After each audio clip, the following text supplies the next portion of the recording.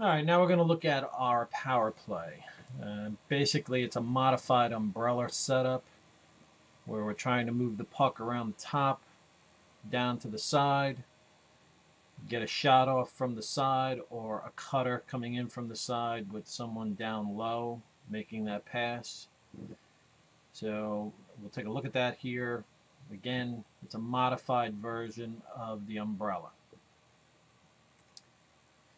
In a standard umbrella, what you do is you basically have three guys up high, two guys in front, and you're trying to move the puck back and forth to just get off one-timers. This guy would be up a little higher, maybe up here in a standard umbrella. And your quarterback would move the puck side to side, try to get one-timers into the crowd in front of the net. So what I want to try to do is modify that actually a little bit. And instead of always trying to get three guys up high firing shots, we're going to move F1 down to the wall. Now, one thing to try to keep in mind to make this more successful is having wings on their off wing. So this here should be a right-handed shot since he's on the left wing, and the wing that's on the right wing should be a left-handed shot. Now, when we start this power play, if this defenseman has the opportunity to fire the puck at that crowd in front of the net, great, we take it. If he can make a pass to this defenseman and he can fire a puck at that crowd, great, we take it. But if not, if those shots are being defended by these two defenders coming out high, what we want to do is we want to move the puck over to the half wall to this forward. And that forward is going to take the puck here, and he's going to look to see if we can make a cross ice pass to F3 stepping out. Being a left-handed shot, he'll be on his forehand. He can always move the puck back up to this defenseman, and we can go back and forth. So his first look when he has the puck here is to see if he can hit F3 in the higher slot. This defender coming out to play against him should open up this forward. If there's no pass here, and this guy is under pressure, this forward will drop down to the corner.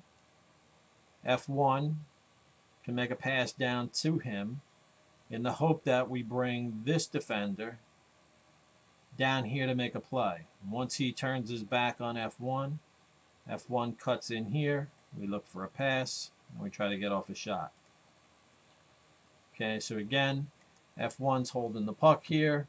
He was looking to make this pass across here. Maybe it's defended. As this guy steps out to defend against F1, F2 is dropping down into the corner here to work a cycle. F1 will drop the puck down to him. As this defender makes the move here, F1 is going to cut in behind him in the hope that we can hit that pass for a quick shot. If that pass isn't there because this defenseman was able to get his stick in the passing lane, F2 just comes up out of the corner, comes back to the half wall, and takes over the same position that F1 just had. Now when he gets to the half wall, he's doing the same thing. We're trying to get that pass into the high slot to F3. If that's not there, we can go back and forth with D1 to try to get the defenseman moving. F1 can cycle back down into the corner here, and F2 can drop down and make the cut to the net. So we're just basically working in this small area. Now if we have to, if nothing's happening, we can move the puck back up to the point. D1 can then take it across to D2, and we can move this play to the other side of the ice. F3 will step out to the half wall.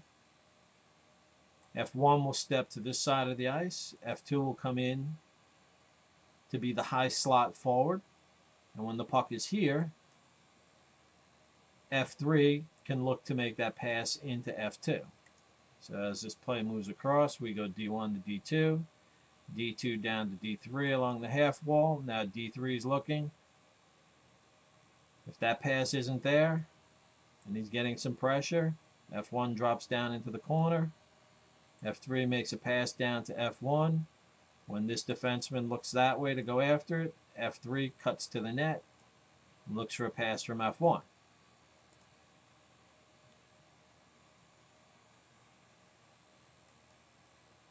If it's not working, again, F3 can cycle down into the corner. F1 can drop the puck down to him after coming up. F1 can cycle inside. We can always bring the puck back up to the point, go D to D, and bring the puck back over to this side when F2 comes out. So we can just keep moving the play back and forth from side to side, looking for the good opportunity. And this is the good opportunity we're looking for. This defenseman's too low. This defenseman's too high.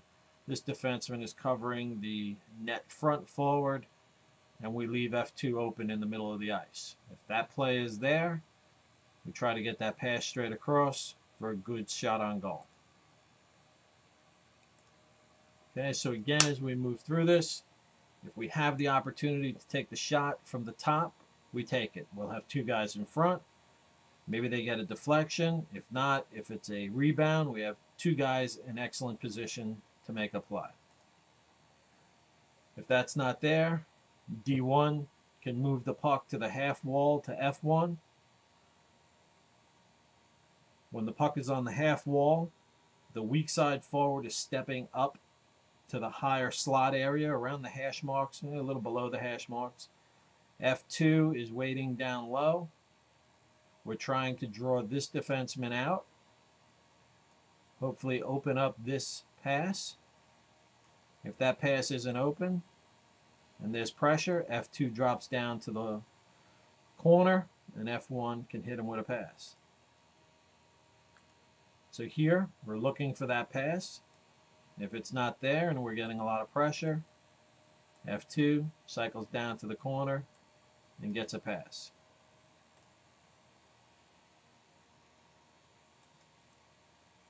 Once the puck is down in the corner, we're hoping this defenseman turns his back to F1 and goes down to play this forward in the corner. When he does that, F1 comes charging in behind him, looking for that one-time pass. This defender may move over to make that play. If he does, F3 can read it, move down this way, and maybe we can get that pass there instead of hitting F1. All right, so you're watching, you're reading your options. You're not just going to take the puck and fire it at the front of the net. You're trying to read the defense, see where the defenders are going, what areas are open, and trying to move the puck into those open areas. Again, if nothing's there, F2 comes up the wall. When we're on the half wall, the weak side forward is stepping up to try to get in position for this pass and a one-timer.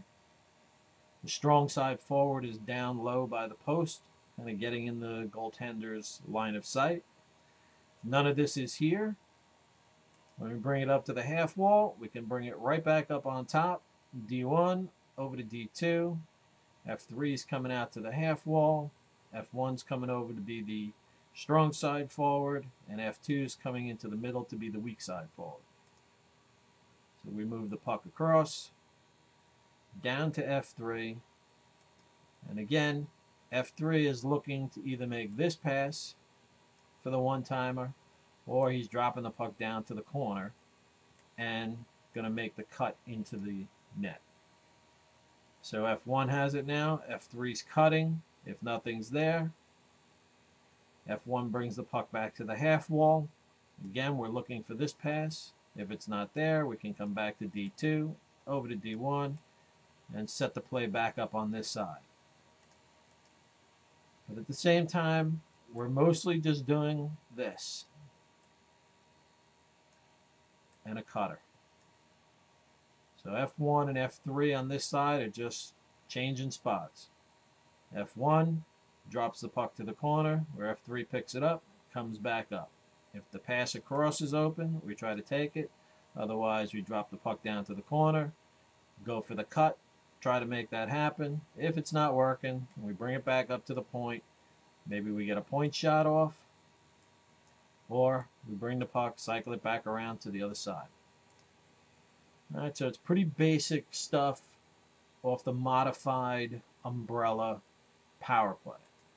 Just have to read the play, look to see where the open man is, try to overload one side to bring the defenseman out. Once these defensemen come out too far this way, we're trying to hit a pass into the middle or hit a cutter in behind that defenseman.